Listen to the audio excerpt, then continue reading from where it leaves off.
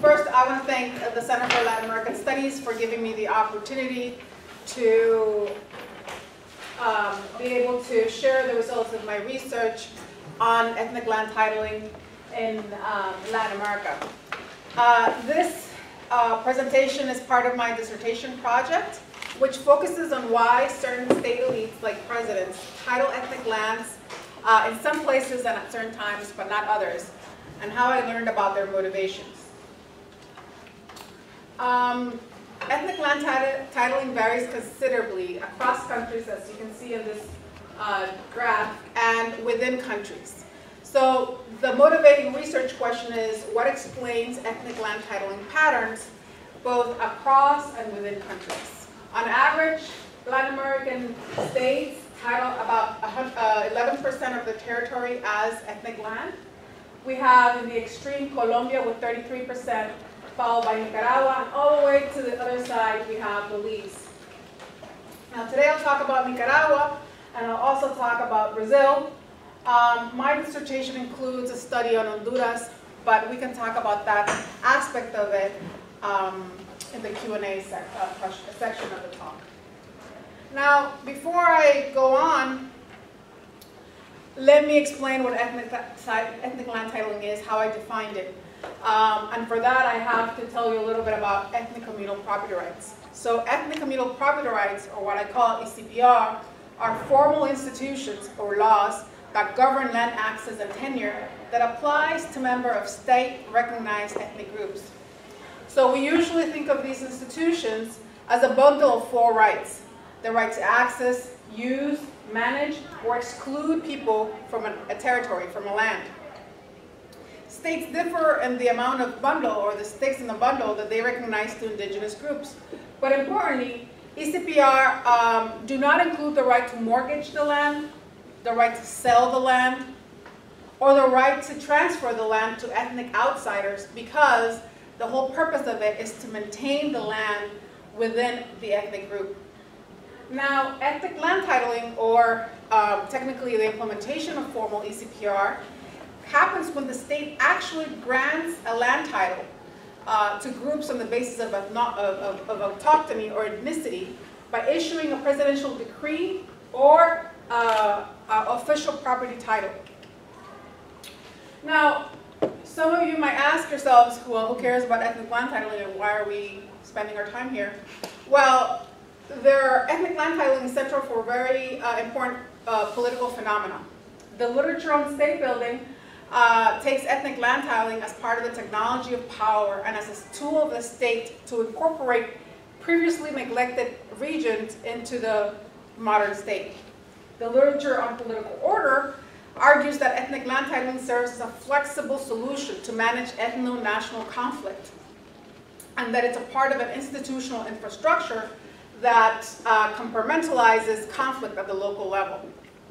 Economists have told us that ethnic land titling restricts marketization and stifles economic development in the long run.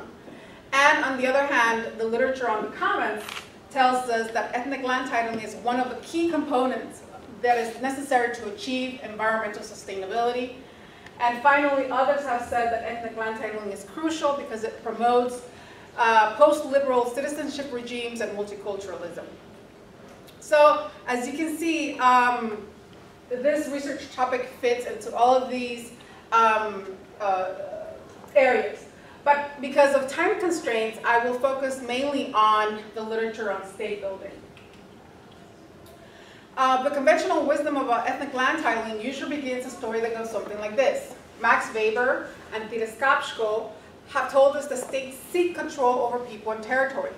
So the usual research question is then why states give up control by titling land to indigenous groups.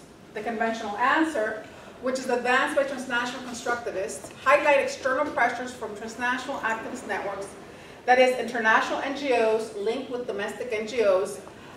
So according to that perspective, transnational activist networks, what I'm going to call TANs for short, are inspired by global normative advances, meaning international law, and shape ethnic land titling on the ground.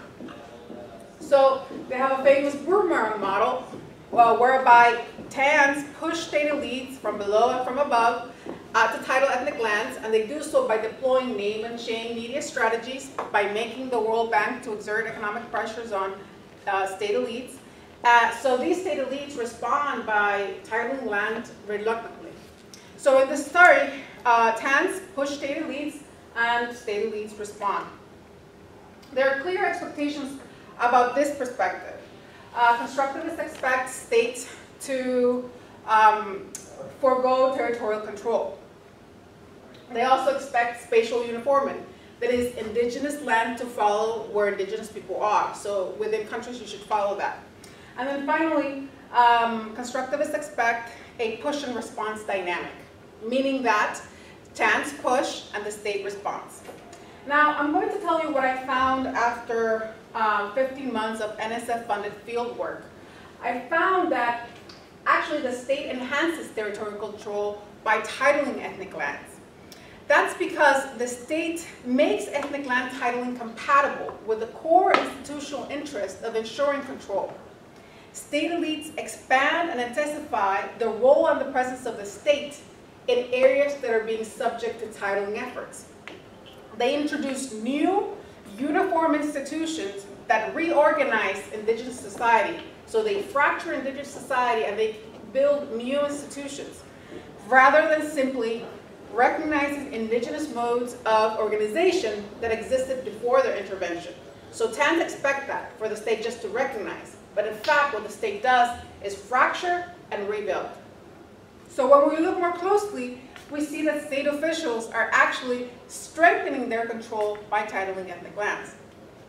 Now, in terms of the spatial uniformity, transnational constructivists expect TANs to lead for indigenous people to claim lands, so the state would respond wherever indigenous people are.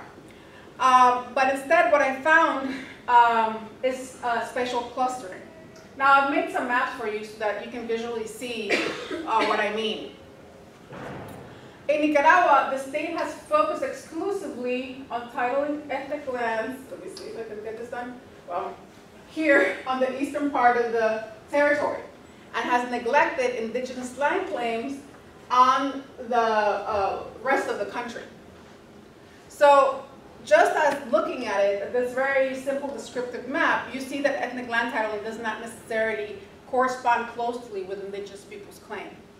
Now, we also see spatial clustering in the Brazilian case. On the map to the right, you will find Brazil, and in Brazil, the blue dots represent indigenous people that claim indigenous land.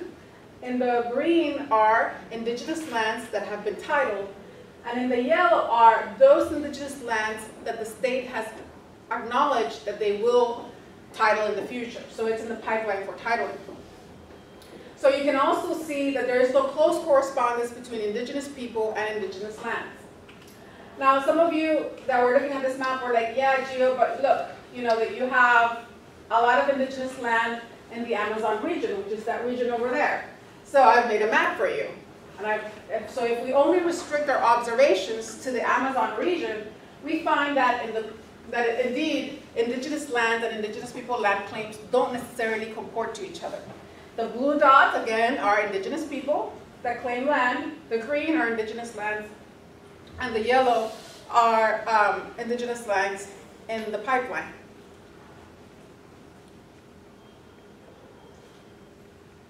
So what we learned from these maps is that transnational activist networks, or TAN, activism alone is not driving ethnic land titling. Something else must be going on. So my argument is that ethnic land titling is not about where indigenous people claim land, but where the state wants to be. In my account, ethnic land titling is a tool of state building. So state elites title ethnic lands to reinforce state power over the hinterlands and incorporate indigenous people that resist the state into the modern nation state. Ethnic land titling is beneficial for state builders because it serves to manage far-flung regions in the short term and ensure nation-building policies in the long term. So to be sure, I don't want to create the impression that transnational activist networks are not doing anything. They are. The variable matters sometimes. But what I'm saying is that state interest matters most of the time. By state interest, I mean the institutional interest of state elites to mark the presence of the state and ensure control over people and territory in peripheral regions. So in my account, I posit that internal threats and external threats trigger the state's need to reclaim territorial power. So I highlight a previously omitted variable in the literature, which is internal threats, while considering also external threats. But in my framework, I conceptualize these variables out as security challenges. That's because both of these variables jeopardize the institutional interest of state officials to control territory. So I argue that before these threats arise, state officials can take time to disregard or can neglect areas or regions within the territory. But as soon as these threats reach a critical threshold, they start paying attention and they title ethnic lands in a way that enhances their state interest. So notice that in my account, internal threats or external threats have a role to play, but state interests has a huge, crucial mediating effect. And it is state interest that tells us why and how implementation happens. So I take the interest of state elites to control territory seriously, and I place it at the center for the analysis. In my framework, I expect the following patterns. When ethnic land titling is a reaction to internal threats, state elites are motivated to ensure territorial control. I expect them to title ethnic lands where the threat originates, but not where there is no threat. When it's a reaction to external threats, which is the process that constructivism emphasizes, state elites take it as a huge challenge to state power. That's because transnational activist networks, what they want is full indigenous self-determination. That means the ability to govern internal political, economic, and cultural affairs without state intervention. What I'm saying is that state elites ensure that they can safeguard the institutional interests of the state and create new intermediary institutions in order to control the indigenous population. So in my state-centric model, without the presence of state interest, internal, external threats can have a weak effect on implementation outcomes. The central idea is that when these factors reach a critical threshold, state officials put their hands in the pot and ensure that ethnic land titling can actually serve their purposes. So this is a story about the state ensuring that the institution of the modern state continues in the long term, but most importantly, that they can manage territory and intensify their control over people in the short term.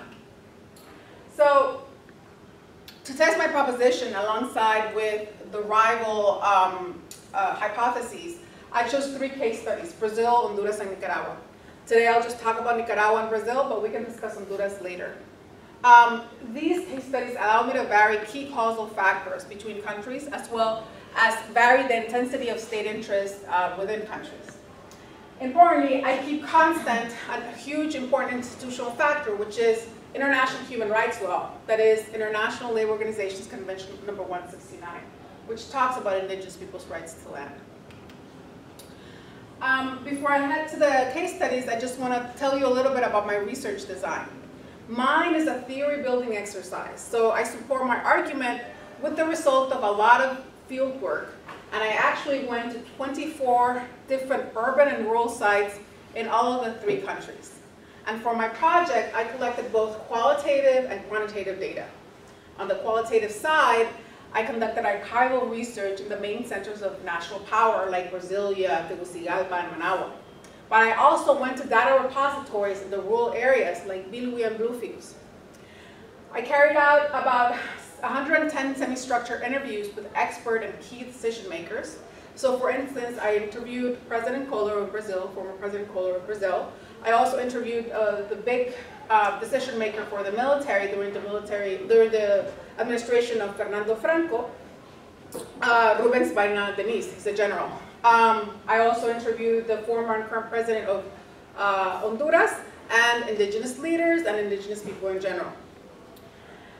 In addition to that, I went to 7 different political events, and I participated as an observer. Importantly, I went with the Brazilian military to the Amazon frontier region on a week-long inspection trip. So I interviewed tons of military at the site where they work and where they engage with indigenous communities. And I also went to the Honduran Mosquitia with the military and the World Bank. For the quantitative side, I administered 4 survey experiments, 1 to national representatives in each legislature of the countries, of the 3 countries, plus to military officers at the National Defense University of Honduras. In addition to that, I built a geospatial database of ethnic land titling. I did that by going into government archives, taking pictures of the titling files, and transferring that information by hand into a geospatial database using ArcGIS. So now to the case studies. Today I support my finding with the result of a field work in 17 sites. So here in the red, I'm not sure if you guys see the red, but in the red are the location of my field work sites. And I'll talk about how in Nicaragua, state interest mediates internal threats, and in Brazil, state interest mediates external pressure. So in Nicaragua, I interviewed the president's inner circle and the intellectual fathers of the ethnic land titling program. I also interviewed Brooklyn Rivera. This is the main political leader for ethnic communities in the East. Nicaragua had experienced war over the allocation of land and the way that people managed natural resources in the 1980s. The war was created by the Sandinistas.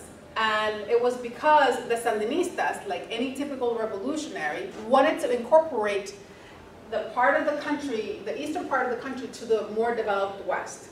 And what they did is that they came up with this land reform program whereby they would allocate small plots of communal land, like cooperatives, in the East. Well, that program really challenged the structure of rural power in the East, really challenged it, to the point that Brooklyn Rivera led an insurrection that almost dismembered the state. So Commander Ortega, in the mid-1980s, engineered the passage of a law that recognized ECPR formally in the Constitution, and that prevented the dismemberment of the state, so the decomposition of the state. In the 1990s, he lost power, famously, and the administrations that came after that ensured not to touch the East, because they just don't want it to create any problems in the East. But in 2006, Daniel Ortega was reelected, and the issue of ethnic land titling and the issues of the indigenous communities of the East became part of the national discussion again. So as soon as Daniel Ortega got into power in January 2007, he prioritized the ethnic land titling program. So what I learned after speaking with the president's inner circle was that the Sandinista title ethnic lands to ensure territorial unity and internal political order. For instance, the president's top political advisor, his name is Paul Kelly, said to me that ethnic land titling is a fundamental pillar for national unity, and that it serves to prevent conflict, and that it is a way to govern the country. Commander Lumberto Campbell, a military commander in the 1980s, and the top political decision maker for Eastern affairs today, also stressed that ethnic land titling guarantees territorial unity, and that without respect for communal lands, the ethnic communities of the East rebel. So what do they mean by that? Well, the Sandinista elite was worried about violent conflict over land in the East. So to prevent internal turmoil, the Sandinistas designed and titled large multicultural communal land blocks in the East, the war zone of the 1980s, in a rapid and systematic fashion. In just 9 years, they finished the ethnic land titling program. By the time they were done, 1/3 of Nicaragua's national territory is titled as an indigenous land. notes that the government has completely ignored the indigenous land claims from the people in the West. So I argue that the Sandinista elites design and title large multicultural communal land blocks to deactivate internal threat there. So it's not that they're responding to tent activism and that they want to give land, the land to the Mosquito, the land that they claim as their ancestral homeland. It's more that they want to neutralize whatever threat that the Mosquito may pose. Now on to Brazil. In Brazil, I want to argue that state interest mediates external threats. In Brazil, I interviewed President Fernando Collor himself. This is the president that made the decision on extending ethnic land titling in the Amazon. So what he told me was that in the 1990s, there was this huge conflict over the Yanomami. The Yanomami are an ethnic group native to the Brazilian-Venezuelan border. The Amazonian borderlands have been nominally part of Brazil, but were not really incorporated into the state, into the modern state. So it was basically a neglected region. And transnational activists in that region were demanding full territorial autonomy for the ethnic groups. So nobody could actually interact with them, not even the military. So the military would have to ask permission. But the military had this long tradition of titling small pockets of land to incorporate people and assimilate them into the Brazilian nation state. And they insisted on retaining control, military control of indigenous lands, especially if they overlap with the frontier zone. The frontier zone is an area created by law where the military has full jurisdiction. So President Collor, what he did was to revamp, so in reaction to transnational activism, President Collor revamped indigenous land titling that existed in the past. In the past, the military couldn't access indigenous lands. In this new iteration of the indigenous land titling program, the military could enter and have full access into indigenous lands. And only after doing that, he said, okay, fine, let's give land to the indigenous communities. So they used the power of the military to have double ownership of indigenous lands. And they did that to guarantee international territorial unity. What's really important is that political elites, instead of actually enhancing the power of the indigenous communities to govern themselves according to their customs, what they did is that they subordinated indigenous rights to the political interests of the nation state. So generals that are stationed in the frontier zone can access and act inside indigenous land without any authorization. So General Antonio Manuel de Barros, who you see here pictured, this is in the Amazon frontier region. He told me that the military do not need to have any authorization to be able to act within indigenous lands.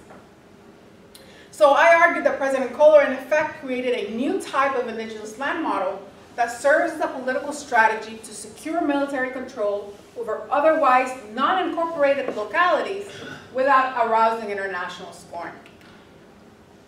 So based on this new titling model, indigenous lands have been concentrated in the frontier zone, which is here in red. That's the frontier zone that they created in 1979.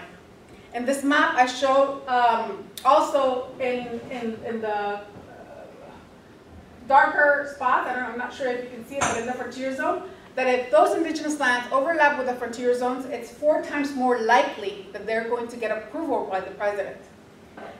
If those indigenous lands overlap with the frontier zone and have mineral wealth like uranium, niobium, gold, or diamonds, they're 13 times more likely to have presidential approval. So I've controlled for a number of factors. Believe me, I did it all to be able to show this result. So we can talk about all those controls in the Q&A. In this 3D map, you can see the spatial clustering clearly. The higher the peak, the more indigenous land titles there are. Here, the peak situates itself in the northern frontier zone. So in the literature of ethnic land titling, indigenous lands are synonymous with ethnic autonomy, with indigenous self-determination and are widely seen as a result of transnational activist networks. My research project shows that internal threat is a crucial causal variable that has been disregarded in the literature.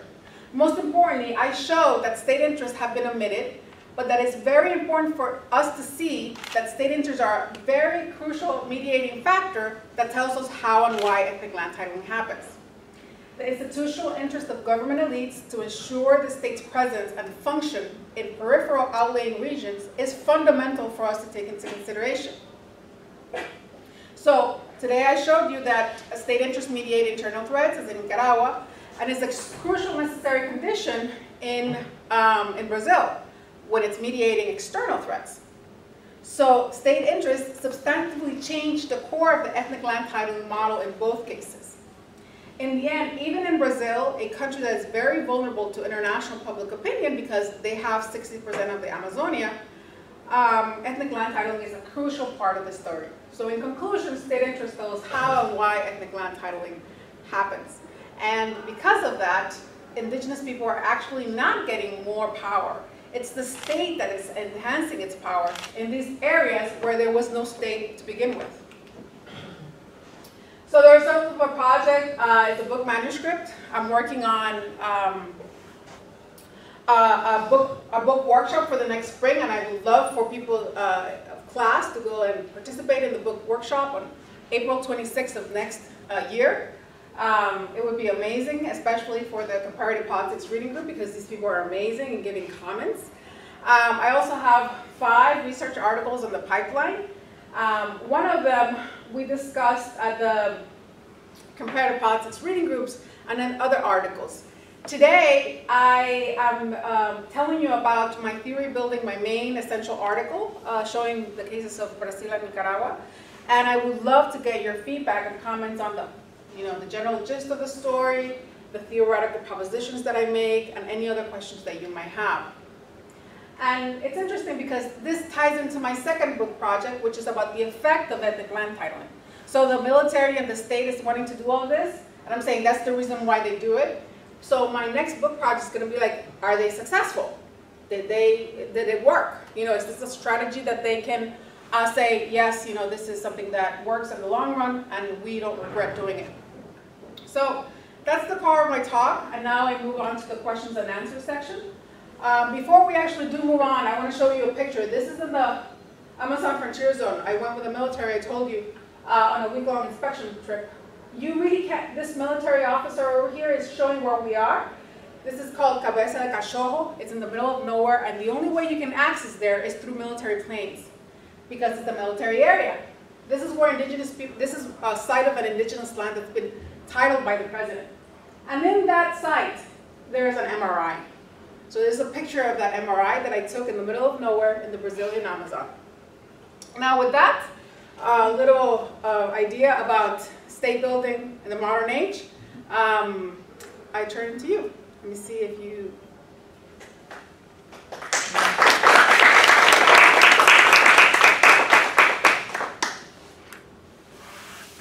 Any questions? Yes, Scott.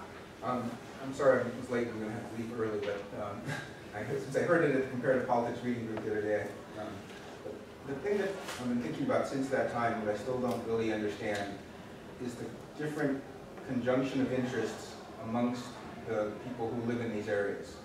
And one of the things we talked about that night was the difference between indigenous communities and peasants themselves. And so what are they portraying to the state, and are they happy with the way the state, are they getting what they asked for? Because they obviously were asking, some of these groups were asking for more rights and were ignored. So some of them should be happy about it.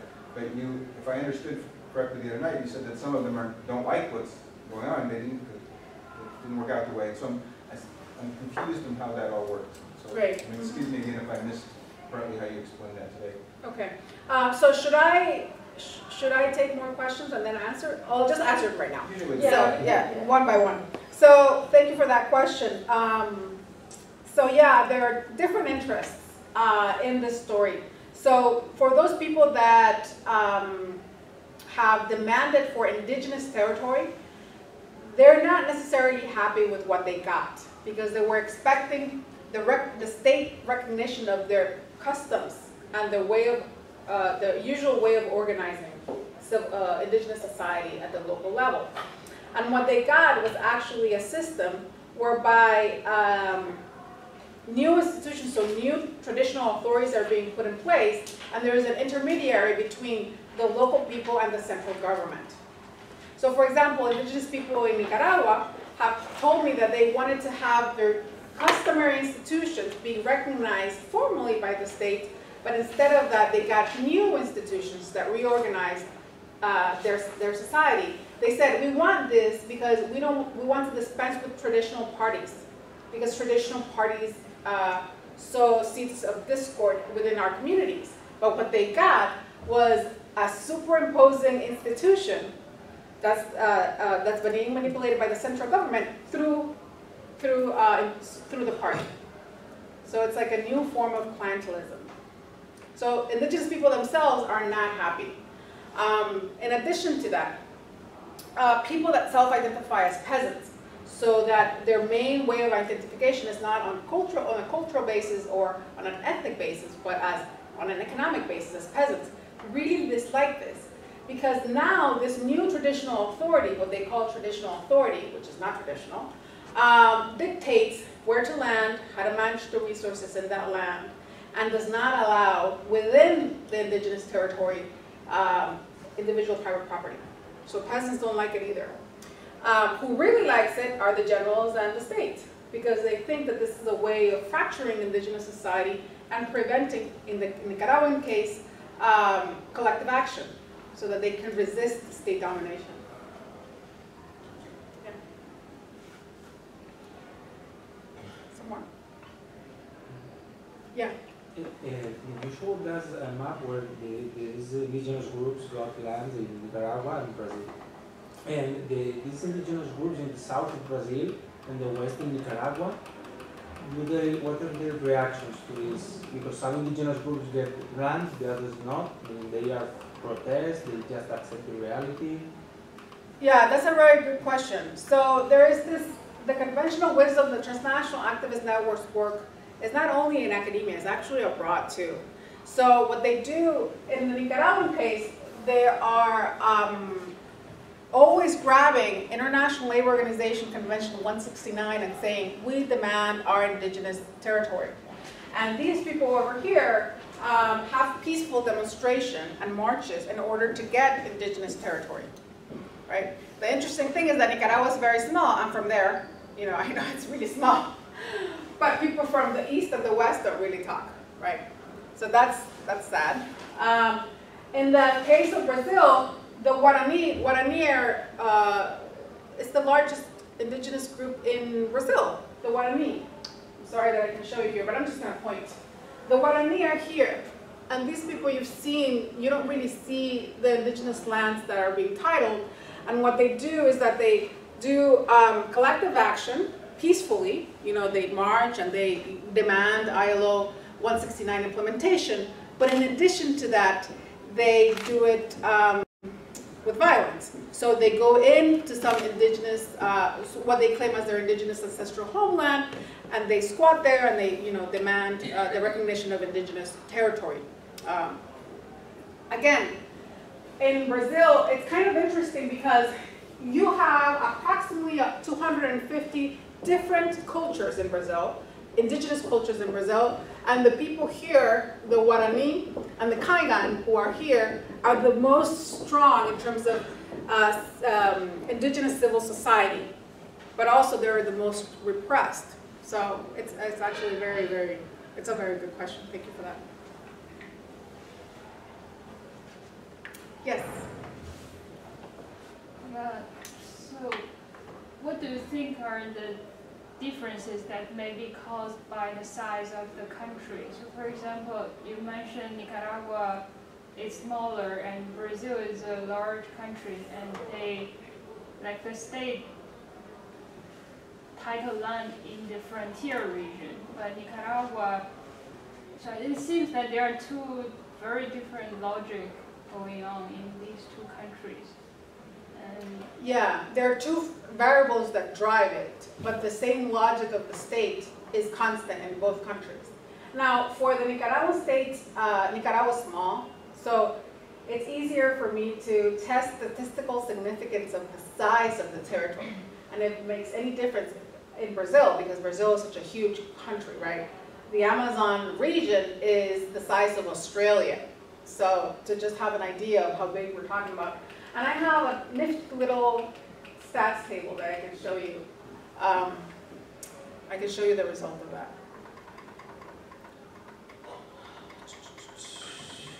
Second, let me just get there. Oh, here it is.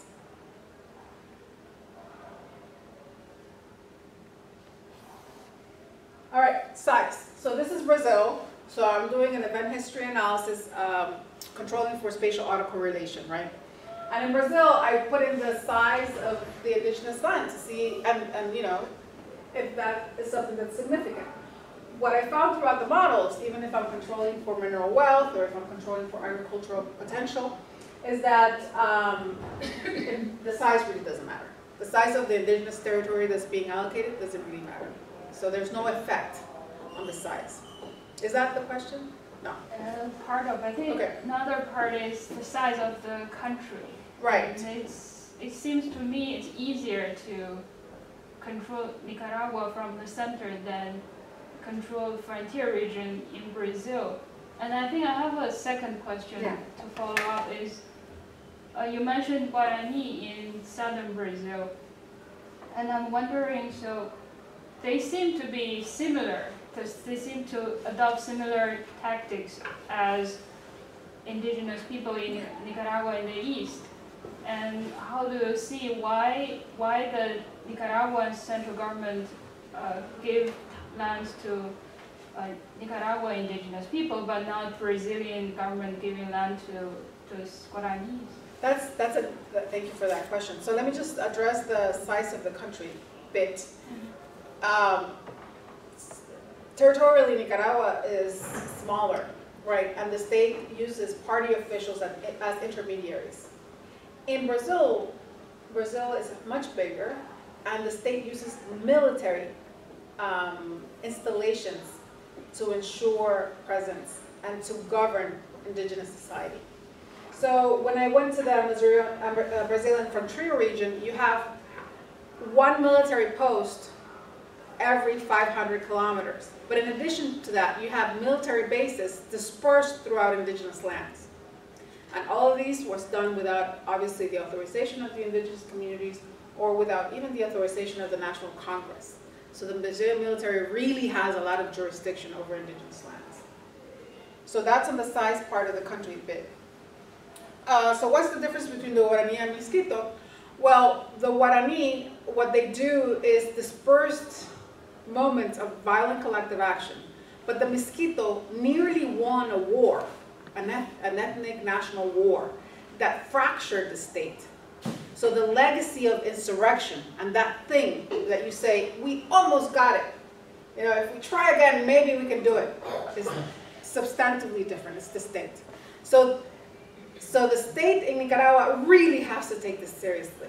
So just to give you a bit of background information, in 2005, just before Daniel Ortega regained power, and this is the guy that made the war, right? There was a study conducted about collective action in the east, where the Miskitos are, and they said repeatedly that they had this legacy, collective legacy of having a Miskito kingdom. This is their ancestral homeland. And a collective legacy of the Sandinistas trampling on their ancestral homeland. So land is a very contentious issue, and you know, it can spark a fire very quickly in the Nicaraguan case.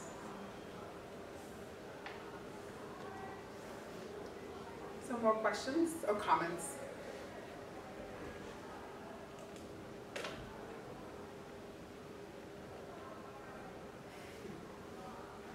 All right, so if that was it, thank you so much for coming over, and I would love to get some comments or feedback from you guys. Thank you, Gio, for coming. Yes.